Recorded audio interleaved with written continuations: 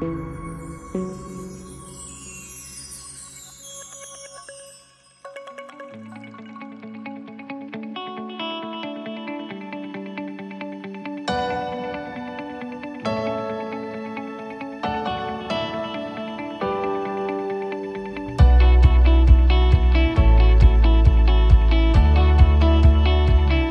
guys, today we're going to be tackling aluminium. We know that a lot of platers prefer to stay away from aluminium, but once you know how, there's really nothing to fear. You've just seen all of the items that you'll need to complete the job. All of these are available individually or part of a kit on the Gold Solutions plating website. Once you have the required items, you'll be ready to go. We'll now talk you through the 6 steps that will take your bare aluminium piece to a nice shiny nickel so that it can then be plated in your desired finish. Step 1, electrocleaning. Before beginning the process, you must ensure you're wearing the correct PPE and that the aluminium to be worked on is polished. You then must work out the surface area of the item.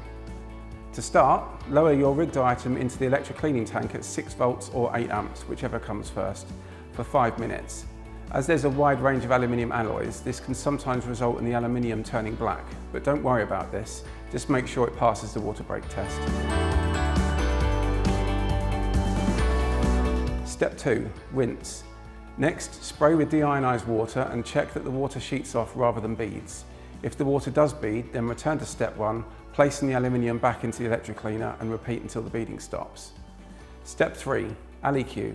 Using the Gold Solutions plating AllyCu Solution, lower the aluminium without power into the AllyCu and sway it gently.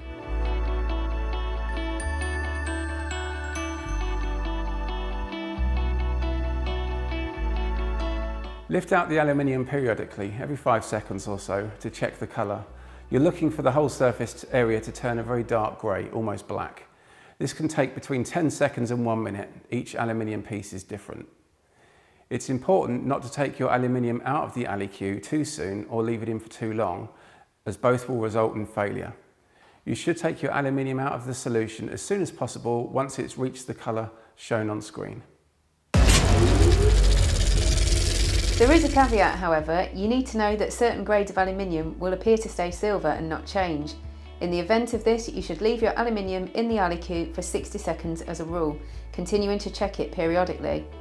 After 60 seconds, the aluminium may still appear silver, but don't worry about this, just continue to the next step. Step 4, rinse. Next, rinse the aluminium very thoroughly with a deionized water spray. You need to be sure that all traces of AllyCu are blasted off the surface. Step 5, nickel plating. Lower your aluminium into the nickel tank and plate at 0.01 amps per centimetre squared for 40 minutes. You can walk away from the tank at this stage, but it's recommended to check the tank every 10 minutes or so to monitor the progress. Step 6, rinse. Finally, rinse the piece with deionized water and admire your aluminium successfully plated in nickel. You can now continue to plate the piece in the finish of your choice in the usual way. So there you have it. Not so difficult after all. To quickly recap, we've shown you how to prepare the aluminium, treat it with the AllyCu and nickel plate it so it's ready for further plating in your desired finish. Please remember, it's really important to remove the aluminium from the AllyCu as soon as the colour of the whole piece matches what we've shown in our demonstration. If there's no change, leave the piece in the AllyCu for 60 seconds. These hints and tips will ensure that your aluminium will plate perfectly every time. Don't forget, you can connect with us on social media and through our website.